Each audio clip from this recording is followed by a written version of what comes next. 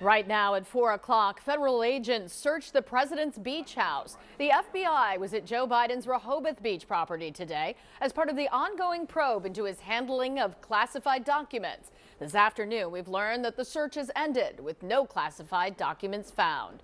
It is Wednesday afternoon. I'm Sarah Bloomquist. And I'm Brian Taft. The big story on Action News today is the latest search of a property belonging to the president. We're told today's search was planned and the president continues cooperating with the DOJ investigation. Action News reporter Aliana Gomez is live now in Rehoboth Beach with more on what took place there today. Aliana. Brian and Sarah, good afternoon to you. As you mentioned, this was a planned search. President Biden and his attorney had a heads up about this, as well as the Secret Service who guards President Biden's beach home here in Rehoboth Beach. And this is just another step in this very thorough and ongoing process to continue to search for more classified documents. President Joe Biden's vacation home in Rehoboth Beach, Delaware, was at the center of an ongoing investigation today in the search for more classified documents.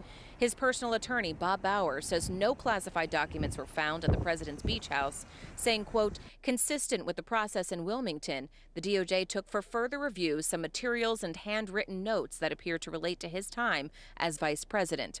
All this after the DOJ uncovered documents at both his Wilmington home and the Penn Biden Center offices in D.C. We have cooperated fully. The president's personal attorneys have provided information to DOJ. White House counsel spokesperson Ian Sams on the defensive just one day after the president faced criticism for lack of transparency on that previous DOJ search of Biden's home and former office. If we have information to share about activities that have been conducted, we will do that. President Biden now follows both former President Donald Trump and Vice President Mike Pence with a discovery of classified documents at their private homes, which is a national security concern. I think the American public is coming to the conclusion that there isn't very much custody and control among any of these office holders as they leave office.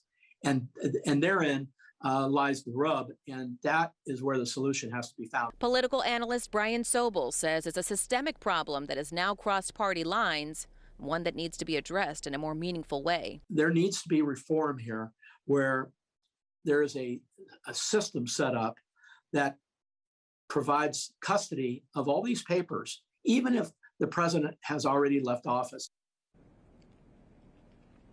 That 3.5-hour search concluded about noon today, and there has been some word and some questions circulating about whether there will be any future searches of any more residents or offices belonging to President Biden. The White House did not reveal any information on that, but did say they will continue to be transparent with the public moving forward. Reporting live in Rehoboth Beach, Delaware, Aliana Gomez, Channel 6 Action News. Guys, we'll send it back to you. Okay, Aliana, thank you.